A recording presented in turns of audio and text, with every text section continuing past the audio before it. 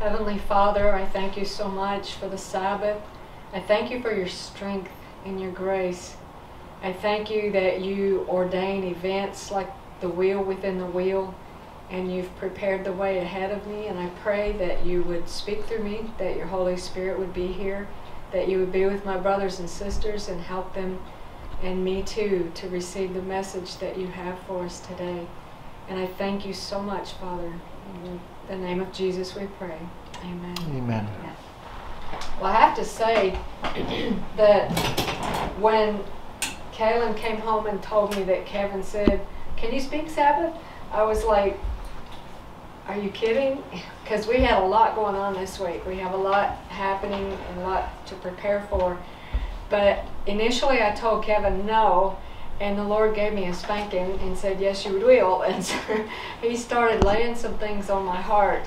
And I know that it was God laying it on my heart, because from the story that you shared before Sabbath school, to the mission story, to everything in the Sabbath school lesson, and I have to confess, I hadn't looked at the Sabbath school lesson. I had no idea what it was about. But it all fits hand in glove with what the Lord has laid on my heart to share today. And I love it when He does that, because it teaches us faith. It teaches us how to listen to God's Word and to know this is God leading. And so we're going to talk about our heads today and what goes on in our heads. And the title, if I had to put a title on it, is Watch Your Head. And so we're going to look at one particular person, a scriptural person, today. But before we do that, I want to show you a few things before we get there. Have you ever read that your thoughts produce your feelings produce your actions produce your habits produce your character, and your character determines your destiny? So if you look at the end of this, your destiny depends on what? Your thoughts. Your thoughts. So what's going on in your head from day to day is determining your destiny. And so I think that is a very crucial point that we need to think about very candidly. And the reason I believe that is because here, and we touched on this in Sabbath school, Revelation chapter 12, verse 17, we know that the dragon is angry with the woman. Who's the dragon? Satan. Who's the woman? God's church. The church, okay? And he went to make war with the remnant of her seed, which keep the commandments of God and have the testimony of Jesus Christ. So and I'm sure you've all done this. You've taken a magnifying glass and you focus the sun's rays on something, and what happens? It starts burning. You can start a fire, right? Mm-hmm. Okay. Well, that's what I see when I see this verse, that the devil is so angry. He knows he has very little time, and so his wrath is focused on that group of people. This is current event, by the way. We are in this time right now, and his anger is focused on those who are determined to keep the commandments of God and have the testimony of Jesus. And so this is us. And we know too that the scenes of the crucifixion are soon to be repeated. What happened in Christ's time was that church and state united to destroy him. Isn't that what's going to happen in the end? And who was it that delivered Christ to be destroyed? It was the church leaders, wasn't it? That's what's going to happen again. That's what we're told. That's what the Bible tells us. Okay, so church and state united to destroy Christ. Church and state are going to unite to attempt to destroy God's people, and are going to severely persecute God's people in the final scenes. And so Revelation 13, 16, and 17 says he causes all, both small and great, rich and poor, free and bond, to receive the mark in their right hand, or in, as Kaylin pointed out, it's in their forehead. That has to do with the way you think. On the hand, or in the hand, has to do with what you do. Here is what you're thinking. okay? So that they may not buy or sell unless we had the number, the mark, or the number, the name of the beast, or the number of his name. And so what goes on here is very crucial, because we are on the doorstep of this happening right here. And I want to show you in current events, and I'm kind of gonna look a little bit like a butterfly flitting from flower to flower today in the beginning. But bear with me, because the things that I share in the beginning, we're going to go somewhere. I'm going to show a little bit of a video clip in just a little bit. It's very interesting. But we're going to talk not only about what we should think, but what we shouldn't think. Jesus said, in an hour that you think not, I'm coming. And so we may be casually going about our day-to-day business, not thinking that something's going to happen even the next day that could seal my fate. And so I want to show you a video after the next slide that will show that. How fast did the whole world shut down 2020? Just like that. And that is just how fast this world can change overnight. Now, I'm going to show you this little video clip. I'm going to step aside. I'm going to let this play. It's a couple minutes long, but I tell you, this is a story that you probably never heard. You may have. I'm sure you heard of the event. This took place during the earthquake in Haiti. I forget what year that was. Does anybody remember what year? I don't remember exactly. It hasn't been that long ago. But watch this, and then we'll be back. Okay? In the ruins of Haiti, the signs aren't good. It's day 6. The diggers tear at the rubble, making survival beneath unlikely. The scavengers at the bank search for money, not the living. One man looks on. Roger still believes his wife, a bank worker, just might be alive. He rushes in every time ground is cleared. This time, someone hears a noise. He calls for silence, then for his wife, Jeanette. Okay, she's there, she's alive, he says. They scrape away stones to expose a small hole and allow the first light to reach the woman in 6 days, her husband overwhelmed. I can hear Jeanette talking. I put a microphone in and ask her if she's injured. Vous êtes blessé? Oui, j'ai des doigts cassés. Yes, she says, my fingers are broken. Vous voulez de l'eau, eh? Pour le moment, si vous pouvez me donner, oui, ça me fera grand plaisir. She tells me she needs water. It would be a great pleasure. I'm thirsty and I can't see, she says. Then a message for her husband. Même si vous allez mourir, moi toujours donner. Even if I die, I love you so much. Don't forget it. The risk of her dying remains. Not her husband nor anyone here has the equipment to get her out. Would you like to take a look? Suddenly, help arrives. Firefighters from Los Angeles. Okay, there's her hair right there. Yeah. They push a tiny camera into the hole. Okay. And Jeanette is now revealed. Let's try to Her figure head out is body moving. orientation. All right, we're going to get you something to drink first. They get her water and then begin cutting into the cables and beams around her.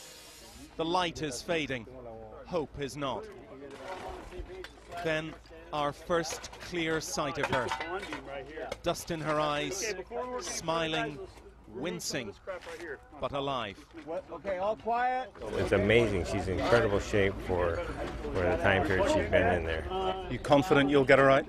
Oh yeah, I'm very confident. There is just one major worry now, an aftershock. We may not have a whole lot of time. Once it goes, it goes. Okay. How long? On a camera, they've seen Jeanette's hand pinned under a beam. Free it and she's free. A rescuer reaches her hand. She is in pain. Hang in there, Jeanette. All right, Jeanette, we're almost there. But within 3 hours of first hearing her voice, she emerges. 1, 2, 3. Her first words, "Thank you, God," and then an astonishing moment. The words of her song, "Don't be afraid of death." She told me she always thought she'd survive, but she wondered why this had happened to her. Did you think you would live, Jeanette? Did you think you would live? Live? Yeah. Why not?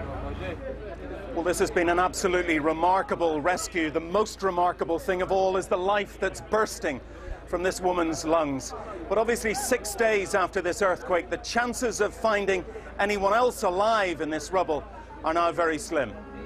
All right, nice and easy. Hi, Jeanette. Jeanette Saint-Four is alive, and for her husband it's a miracle. But her survival is the exception in a city of death. She drove away as if nothing had happened, to see for herself the horror that had been hidden from her. Bill Neely for NBC News in Port-au-Prince. Can a human live without water? 3 days. Anybody know? 3 days. I heard 3 days back there. How long was she in there? 6. 6 days. Watch your head. Watch your head.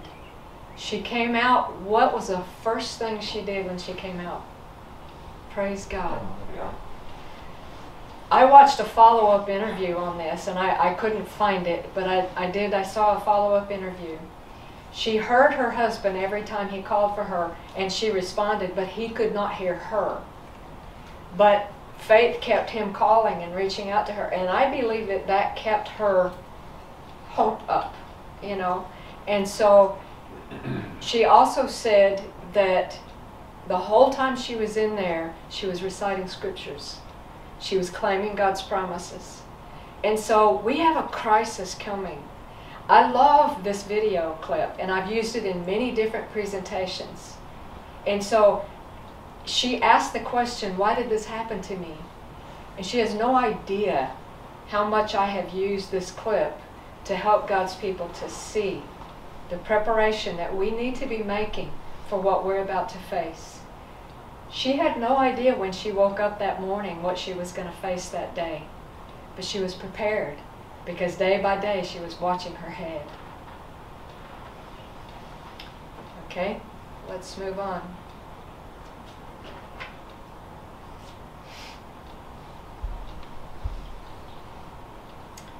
Retired U.S. Army generals warn of insurrection and civil war in 2024 if rogue military units pledge loyalty to a Trumpian loser. Did you know that we are very well on the verge of civil war? And here's another. Expert predicts potential U.S. civil war and the fall of democracy. And part of the, you can see here, part of the writing in the article says millions of armed militia threaten to seize power if Donald Trump loses the 2024 presidential election. That's called civil war. We are on the verge of this, and retired generals are warning that we are very near to civil war. And then there's food. Anybody notice food prices lately? Anybody notice? It's like twice what it was just a few years ago to go and buy groceries. This was all predicted. This was written in 1890. In India, China, Russia, and the cities of America, thousands of men and women are dying of starvation. The moneyed men, because they have the power, control the market. They purchase at low rates all that they can obtain, and then they sell at greatly increased prices. This means starvation to the poorer classes and will result in what? Civil war. There will be a time of trouble such as never was since there was a nation. One of the moneyed men in the United States is Bill Gates. He owns 290,000 acres, which is predominantly farmland. Just for comparison, Sheridan County is 622,000 acres. So that's a good chunk of land that this man owns. Like half of the county. What's that? It's like half of the county. Correct. Yes, that's true. Okay. Bill Gates is the largest owner of private farmland in the U.S. with acreage across 18 states. I thought it was interesting. The two states that he owns the most land in are Louisiana and Arkansas. That surprised me. That's right where the Mississippi River runs through. I don't know if there's a connection. I have no idea, but I found that quite interesting. And then, have you heard of the doomsday clock? Has anybody heard of the scientific doomsday clock? Scientists have this clock. I think it started like in the 1940s, and they move the hand closer or farther away from midnight depending on world events and how unstable they feel things are. January of this year, they moved the clock 90 seconds to midnight. That's the closest it has ever been in the history of the doomsday clock. So things are happening in this world. And then the United States is developing digital currency. You know, if there's digital currency, you mentioned that you got to go down there and you can't go down there and write a check. You got to do it online. It's got to be done digitally. When things are controlled digitally, how easy would it be to control buying and selling? How easy would it be to flip off the switch on your finances? It's happening. It's being developed right now in the United States. Okay? Biden's pandemic treaty would surrender power to WHO bureaucrats, WHO is the World Health Organization. And this actually happened. All nations, I think all of the major nations now, I don't know, I don't have a list of actual, but it's most of the European nations, the United States is now part of this, have signed over their loyalty to the World Health Organization so that the next time there's a pandemic, whatever the WHO, the World Health Organization, says to do, we have to follow suit. We have to do that. Okay, so the WHO is now in control of the United States pandemic response. Okay, and now we have global certificate system which is launching. This is going to control your health as well as your travel. If you don't have your digital health certificate, you will no longer be able to travel. And this is June 6, 2023, so that's pretty current. Today is what, the 9th? 10th. 10th? Okay, 10th. So this is like hot off the press. All right? Here's why AI, who knows what AI is? AI is artificial intelligence. Here in North Dakota, we may think that it's got something to do with cattle, but that's not what they're talking about. AI is extremely dangerous, artificial intelligence. Scientists do not know how this is working, but these computers are becoming sentient. In other words, they're beginning to think. They're becoming so advanced that humans will no longer be able or have the need to program them. They're actually carrying on conversations, and if you don't know, AI has been used to resurrect the dead. People can go to, there's different web pages and stuff that you can go to, and they have so much information on people who have died that they can actually reproduce that person, and you can chat with them. Okay? We know what that is. That is spiritualism. All right? They've also done that with Ellen White. You can go and chat with Ellen White. Yeah, okay. We've heard that. Yes. It's very, very current, very real that's happening. One of the things that scientists have said that is so scary is they don't know how this is happening. They don't understand what's going on in these computers that's causing them to become sentient or thinking. I believe that demons are getting into these computers and using them, speaking through them. And then there's the extreme weather events. You know, we have all these not too long ago, it's 2 weeks ago, it was so smoky here from the fires up in Canada. Okay, we have all that. And then RFK, Robert F. Kennedy Jr. says billionaires are using climate change to create totalitarian controls. Are we going to be under a totalitarian regime in the end? Indeed we are. It's right on our doorstep. Okay? And then there's COP27. COP stands for United Nations Climate Change Conference of the Parties. This is where all the nations come together and they discuss what they're going to do about climate change. Okay? This happened recently. And the Pope is very involved in this. And if you've not heard about his latest encyclical, which was entitled Laudato Si, it's steeped with this climate change stuff, and he also talks about a day of rest for the planet. And which day do you think that might be? Sunday. Yes. Pope connects Sunday keeping with a better environment. And there's already nations in Europe that have a free Sunday They don't work on Sunday. They used to have the blue laws, and they're still on the books here. You probably know that. The blue laws are still on the books. They're just not enforced here in North Dakota. Okay? A couple more slides here. How Kevin McCarthy finally became Speaker of the House. It took 15 rounds of voting to get this man in as Speaker of the House. And you know, the only way that he got in was that he made a concession that he would work to destroy the separation of church and state. This is the third most powerful person in the United States government. He's right behind the Vice President. And he has vowed to labor against the separation of church and state. What was it that destroyed Christ in the end? It was when church and state came together. Brothers and sisters, we need to watch our heads. We need to be thinking very soberly, because we're right at the end, because we know that whatever we're thinking determines our destiny. Okay? Let's move forward now. I don't know how long this is going to take me, because I've never given this presentation, but I'll try to get through it all. In John chapter 1, we see where Peter meets Jesus. Let's just quickly turn there. I am there already, so I'll read it. John chapter 1, and I'm going to ask some of you to read, so I'll give you scriptures in just a minute. John 1, 40 through 42. One of the two which heard John speak and followed him was Andrew, Simon Peter's brother. He first findeth his own brother Simon, and said to him, We found the Messiah, which is being interpreted, the Christ.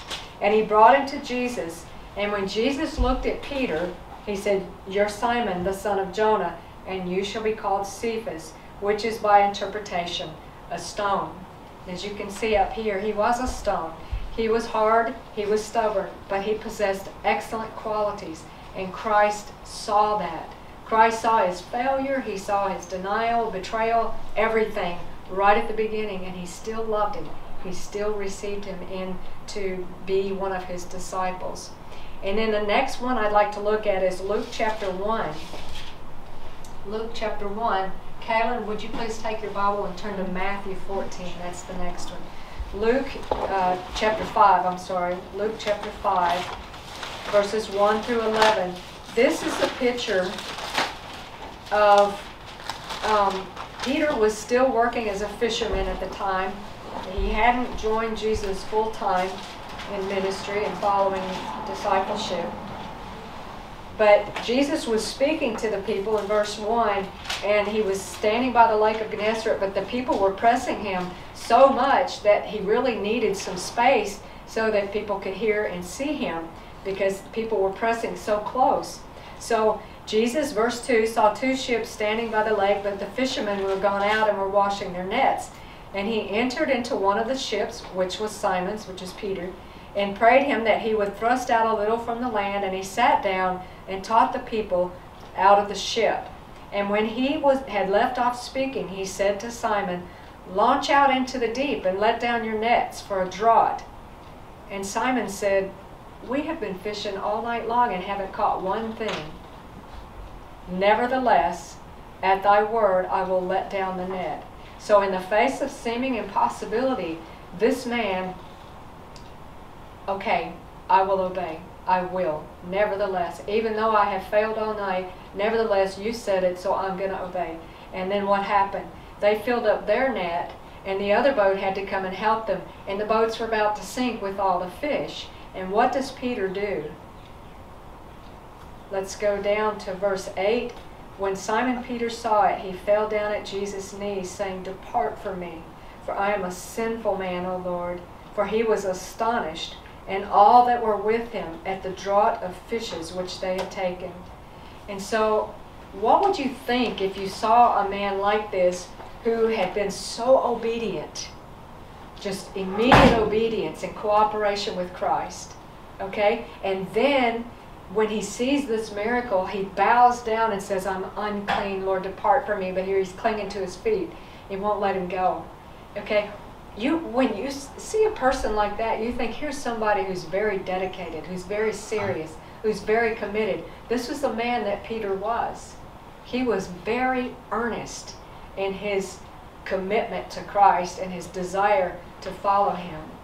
Okay, Kaylin, I'm going to have you read the next Matthew chapter 14, verses 28 to 31.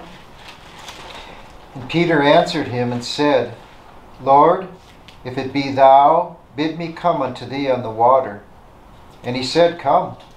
And when Peter was come down out of the ship, he walked on the water to go to Jesus. But when he saw the wind boisterous, he was afraid, and beginning to sink, he cried, saying, Lord, save me. And immediately Jesus stretched forth his hand, and caught him, and said unto him, O thou of little faith, wherefore didst thou doubt? So, here again, we're seeing this incredible faith in this man. Any of us ever walked on water? I haven't, you know. But here he has the faith. Jesus, if it's you, call me. I want to come to you. And he comes, but he glances back in a little bit of, you know, boat. Maybe a wave comes up and separates him from Christ. And what happens? Glug, glug, glug, glug, glug. And he cries out and Jesus saves him. So we see this intensity in Peter's life that, to me, I can really identify with Peter because he was so forward. He was always the one speaking. And sometimes, as we'll see in the next slide, in the next story, it's in Matthew chapter 16, verse 22 and 23, if you want to turn there.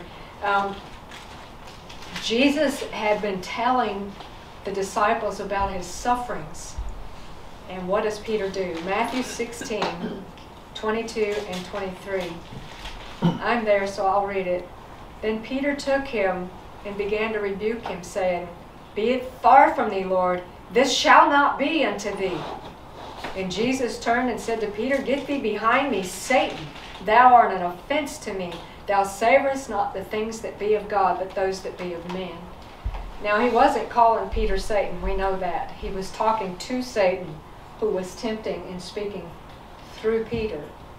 So think about that. Here's this man who had exercised extreme faith to walk on water, who had obeyed the Lord when they had failed in fishing all night long. And now when Jesus is telling of his sufferings, Peter grabs divinity, the Son of God, because Peter had just confessed, You're the Son of God, and rebuked him. No, this will not be. You will not suffer. I think the next slide is one that I want. Yes, this is something called confirmation bias. Let's look at this just a minute. This is what caused Peter to fall. Confirmation bias is the tendency to look for information that supports rather than rejects one's preconceptions, typically by interpreting evidence to confirm existing beliefs while rejecting or ignoring any conflicting data. Has anybody ever done that? Yes, I have too. We see what we want to see. We hear what we want to hear. And that's where Peter was right in that last scene that we looked at. No, he didn't want to see the cross. He didn't want to see the suffering. Watch your thoughts. We're watching Peter because we want to learn from his experience. All of his devotion, all of his, he left his nets and he followed Christ and he was a disciple of Christ, and yet here we see him rebuking the Son of God. And so watch your head. Watch what's going on in your thoughts. That's why we sang the song at the beginning from Psalm 139. Search me, O God. Try me and know my thoughts.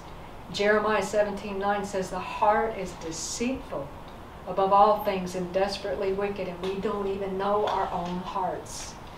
So we really need to have the Lord to search us. This confirmation bias, the effect is stronger for emotionally charged issues and for deeply entrenched beliefs. Now, the Jews were deeply entrenched in their ideas of the Messiah. Who was the Messiah in their mind? The Messiah was conquering. He was going to come and conquer the earth and put down the Romans and make the Jewish nation great again. Okay? That's what they believed. All right? This is also why the disciples were arguing about who's going to be top dog in the new kingdom. Okay? Watch your head. This preconception caused them great failure in the crisis ahead. Next scene. Who wants to read Mark chapter 9, verses 2 and 8? Mark chapter 9, verses 2 through 8. I chose, this story is in other places too, but I chose Mark because I like the way it says in this story. Mark 9, 2 through 8. I got it. Okay, nice and loud so the camera can pick it up. And after 6 days Jesus taketh with him Peter and James and John, and leadeth them up into the high mountains apart by themselves. And he was transfigured before them, and his remnant became shining, exceeding white as snow, so as no fuller on earth can whiten them. And there appeared unto them Elias with Moses, and they were taken with Jesus. And Peter answered and said to Jesus, Master, it is good for us to be here, and let us make 3 tabernacles, one of thee, and one for Moses, and one for Elias. For he wist not what to say, for they were so afraid. Okay, let's stop right there. He turned to Jesus and he said, let's make a tabernacle here. One for you, one for Moses, one for Elijah. And why does this say he said that? Because that wist not means he didn't have a clue what to say. So he just said something. That's why I say sometimes I can really relate to Peter, because it's open mouth and insert foot, you know. So it was, what I want to communicate to us today is, let's learn from this man. Let's think about what he was thinking, what was going on in his head. And as we go forward, we're going to look and see, because Jesus is going to reveal what was and what wasn't going on in Peter's head. Okay? Next scene. Matthew chapter 26, verses 31 to 35. Matthew chapter 26, verses 31. We're near the end of the story with Peter. And then we're going to make some applications. Matthew 26, 31 to 35. You got it, Kevin? Mm-hmm. Okay, go for it. Then saith Jesus unto them, All ye shall be offended because of me this night. For it is written, I will smite the shepherd, and the sheep of the flock shall be scattered abroad. But after I am risen again, I will go before you into Galilee. Peter answered and said unto him, Though all men shall be offended because of thee, yet will I never be offended. Jesus said unto him, Verily I say unto thee, that this night, before the cock crow, thou shalt deny me thrice. Peter said unto him, Though I should die with thee, yet will I not deny thee. Likewise also said all the disciples. So here again, he's arguing with Jesus. No, Jesus had told him, you're going to deny me. Jesus had warned him. And all of these interactions between Jesus and Peter heretofore, we know that Jesus had been warning him, even though you're committed, even though you're my disciple, even though you allowed me to minister in your home and we tore up your roof for somebody to be lowered in and you had to fix your roof, all of these things that you've done for me, but you're going to deny me. And Peter was dumbfounded. He couldn't believe, he was offended. And I'm going to read something to you here that will show that. In fact, I think I have a slide on that. Yes.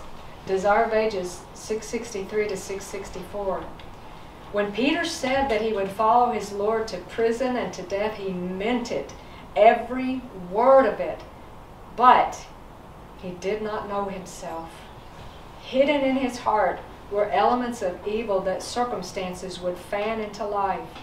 Unless he was made conscious of his danger, and isn't that what Jesus was trying to do? Make him conscious of his danger? Yes. Unless he was made conscious of his danger, these would prove his eternal ruin. There's destiny.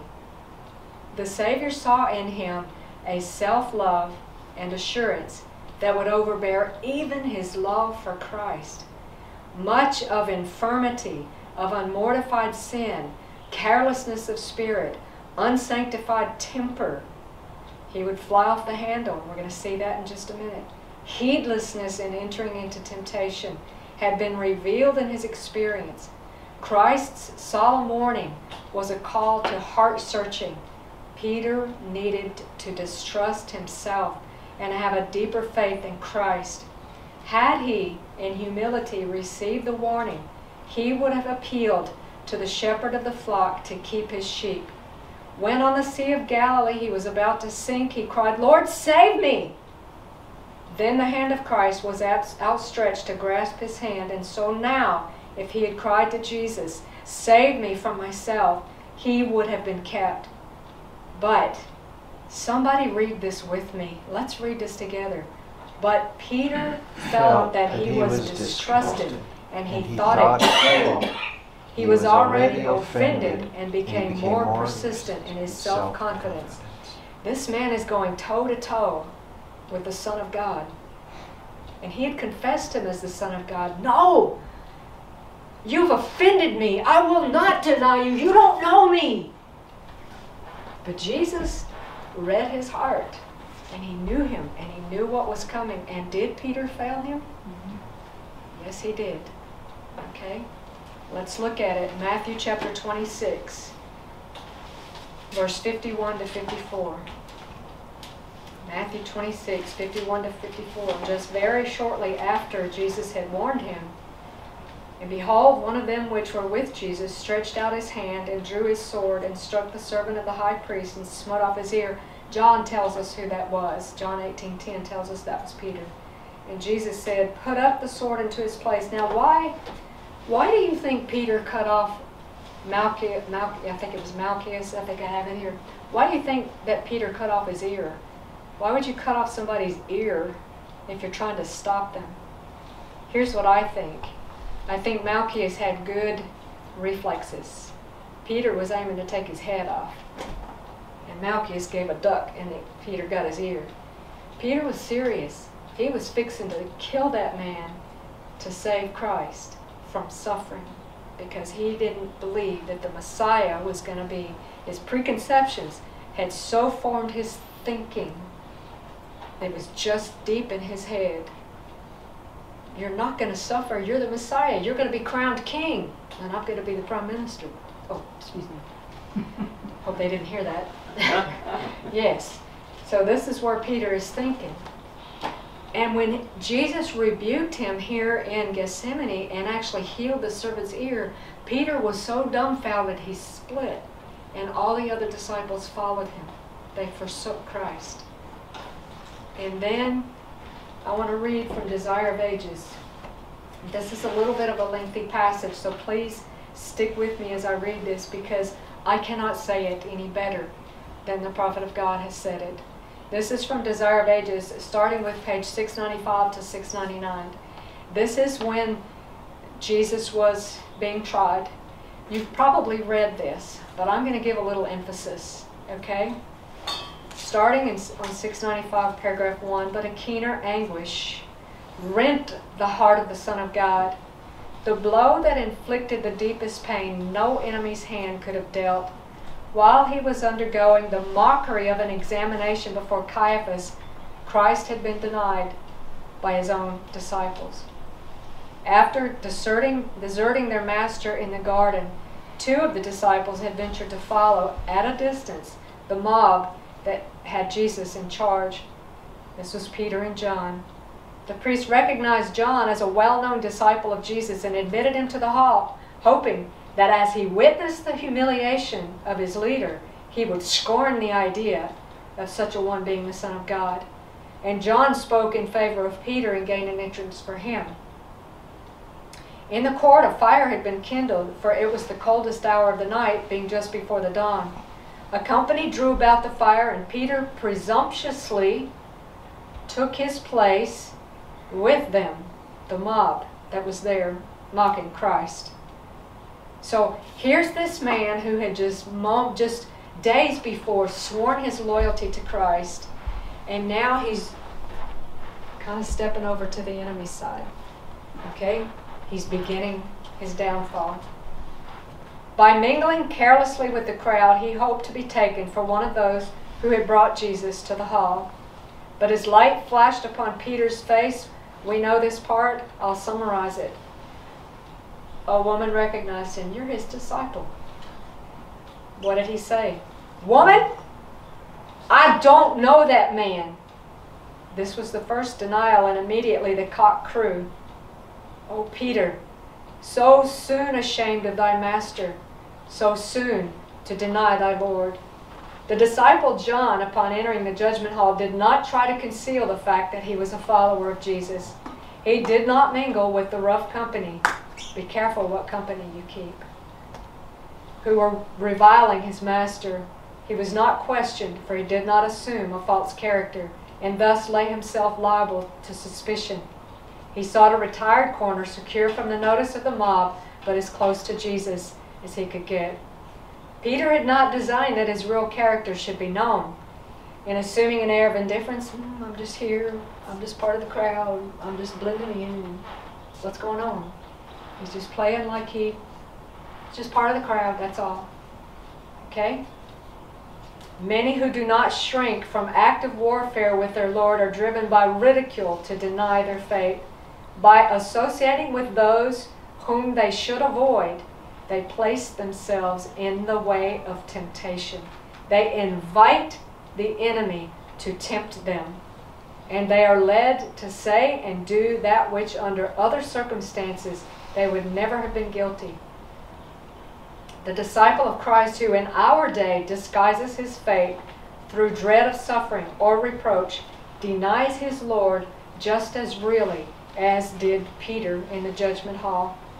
Peter tried to show no interest in the trial of his master, but his heart was wrung with sorrow. Peter really loved Jesus, but he just loved himself a little bit more. Search me, O God, and know my heart. Try me and know my thoughts. His heart was wrung with sorrow as he heard the cruel taunts and saw the abuse Jesus was suffering. More than this, he was surprised and angry that Jesus would humiliate himself and his followers by allowing himself to be treated this way. In order to conceal his true feelings, he endeavored to join with the persecutors of Jesus in their untimely jest. So he actually began to jest at Christ. But his appearance was unnatural. He was acting a lie, and while seeking to talk unconcernedly, he could not restrain expressions of indignation at the abuse heaped upon his master. Attention was called to him a second time, and he was again charged with being a follower of Jesus. Now he declared with an oath, I do not know the man. Still another opportunity was given him. An hour had passed when one of the servants of the high priest, being a near kinsman of the man whose ear Peter had cut off, asked him, Didn't I see you in the garden? Surely you're one of them. Thou art a Galilean, and thy speech agreeth thereto. At this, what did Peter do? He flew into a rage. There's the unsanctified temper. The disciples of Jesus were noted for the purity of their language, and in order to deceive his questioners and justify his assumed character, Peter now denied his master with cursing and swearing. And again the cock crew. Peter heard it then, and he remembered the words of Jesus. Before the cock crow twice, thou shalt deny me thrice. While the degrading oaths were fresh upon Peter's lips, and the shrill crowing of the cock was still ringing in his ears, the Savior turned from the frowning judges and looked full upon his poor disciple. And at the same time, put yourself here, friends, put yourself here. That you've just denied him. Your eyes are drawn to him, and Jesus is looking at you. In that gentle countenance he read deep pity and sorrow, but there was no anger there. We don't need to despair when we fail the Lord, but we do need to repent. Amen. And do what Peter did. The sight of that pale, suffering face, those quivering lips, that look of compassion and forgiveness, here he's looking at Christ. He's looking at his head. Watch your head. He's looking at Christ. The sight of that pale, suffering face, those quivering lips, that look of compassion and forgiveness, pierced his heart like an arrow. Conscience was aroused. Memory was active. Peter called to mind his promise of a few short hours before that he would go with his Lord to prison and death. He remembered his grief when the Savior told him in the upper chamber that he would deny his Lord thrice that same night. Peter had just declared that he knew not Jesus, but now he realized with bitter grief how well his Lord knew him and how accurately he had read his heart, the falseness of which was unknown even to himself. A tide of memories rushed over him. The Savior's tender mercy, his kindness and long-suffering, his gentleness and patience toward his erring disciples. Peter remembered it all. He recalled the caution, Simon, behold, Satan has desired to have you, that he may sift you as wheat, but I've prayed for you, that thy faith fail not. He reflected with horror upon his own ingratitude, his falseness, his perjury. Once more he looked at his head, at his master, and he saw a sacrilegious hand raised to smite him in the face. Unable longer to endure the scene, he rushed, heartbroken, from the hall. He pressed on in solitude and darkness. He knew not and cared not whither. At last he found himself in Gethsemane. The scene of a few hours before came vividly to his mind. The suffering face of his Lord, stained with bloody sweat and convulsed with anguish, rose before him. He remembered with bitter remorse that Jesus had wept and agonized in prayer alone, while those who should have united with him in that trying hour were sleeping. He remembered his solemn charge, watch and pray that ye enter not into temptation. He witnessed again the scene in the judgment hall. It was torture to his bleeding heart to know that he had added the heaviest burden to the Savior's humiliation and grief. On that very spot where Jesus had poured out his soul in agony to his Father, Peter fell on his face and wished that he might die. It was in sleeping, when Jesus bade him watch and pray, that Peter had prepared the way for his great sin. So all the disciples, by sleeping in that critical hour, sustained a great loss.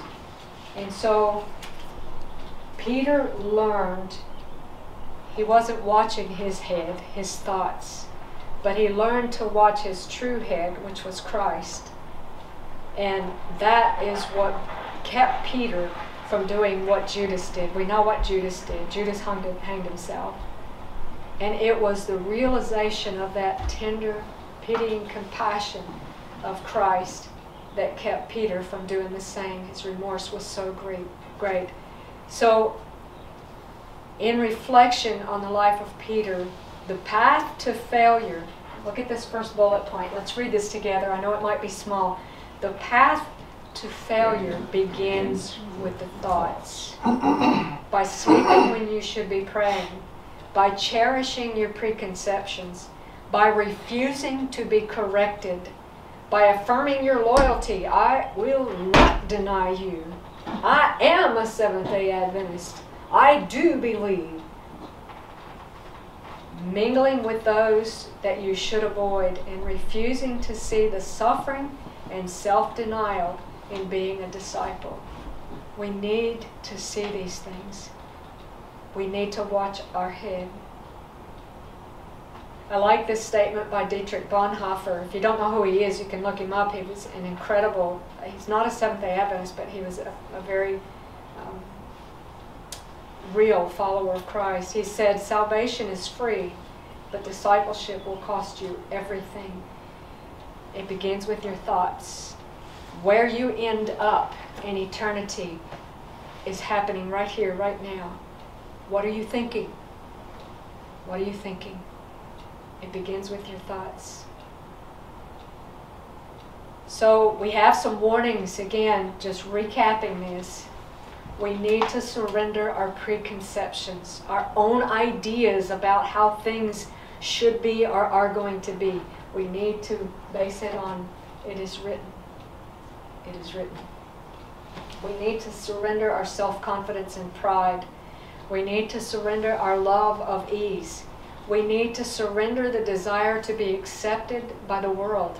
We need to surrender our physical comforts and even sleep when we should be praying.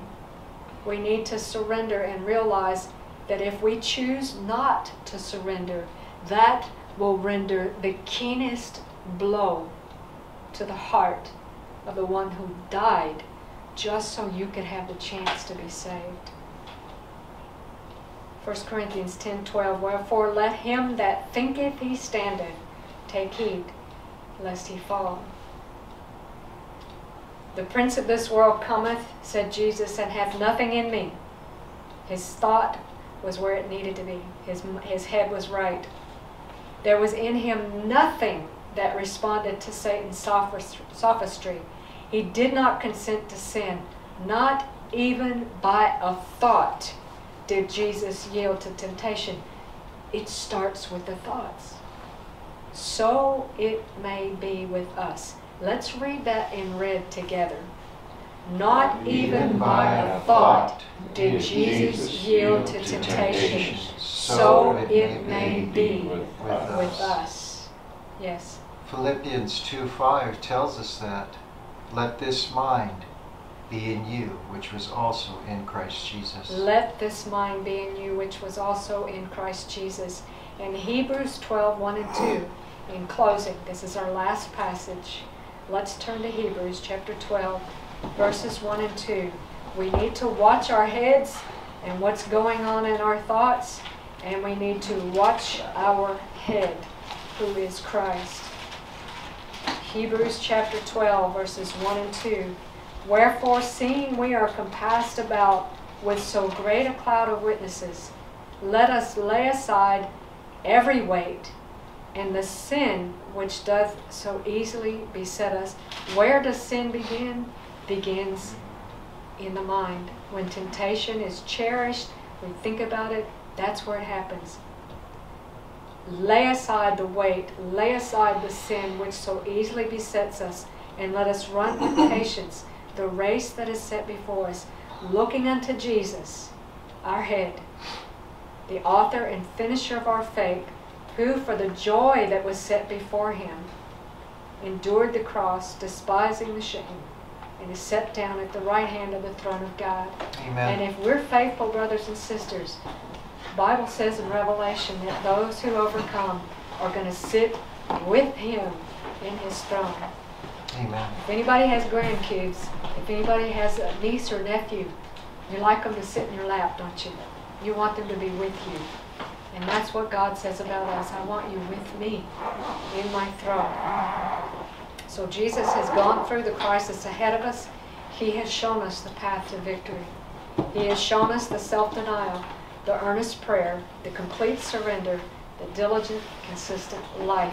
And that's what it's going to take if you intend to be in heaven with Jesus for eternity.